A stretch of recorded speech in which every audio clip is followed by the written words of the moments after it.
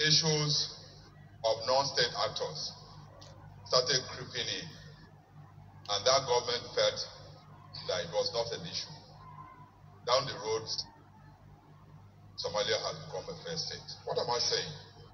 Once we begin to have a situation where non-state actors are now taking the stage of state and acting in such manner, Mr. President, we're in problems.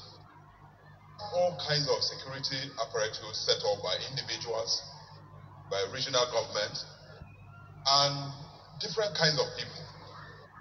That means that there is a systematic failure on the part of state. And Mr. President, state has defined political philosopher Max Weber that state, and he characterized them, and one of the major characteristics is what we're talking about here, that state must have monopoly of legitimate violence. It means that there must be a centralized monopoly of that legitimate violence in order for the state to enforce laws. Once there is failure on our part to do that, then we're heading towards Somalia, we're heading towards Chad. Mr. President, issues that will get to that route. But what we're discussing here is for us to avert that. And we must be very serious, and I'm happy that you have guided us properly.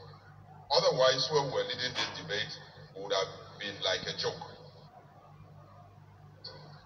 Why do we, at all times as Nigerians, or as leaders, suggest creation of new institutions when we have an issue such as this? We have the police. We're not talking about strengthening the police, giving them proper training. Mr. President, I think about 1982, there was a police officer, Adewusi.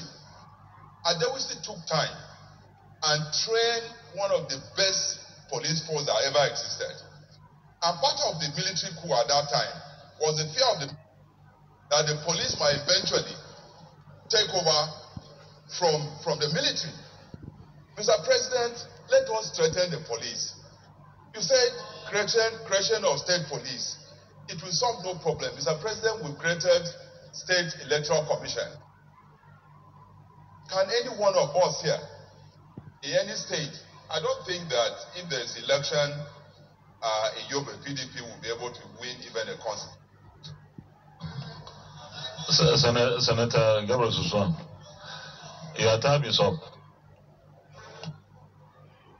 Please, let me learn.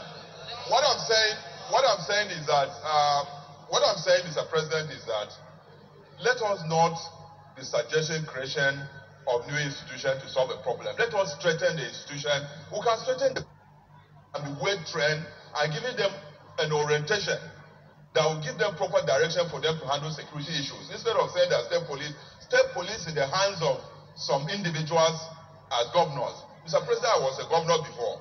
There's no way that you allow great state police that this democracy will survive. It will not survive. Thank you.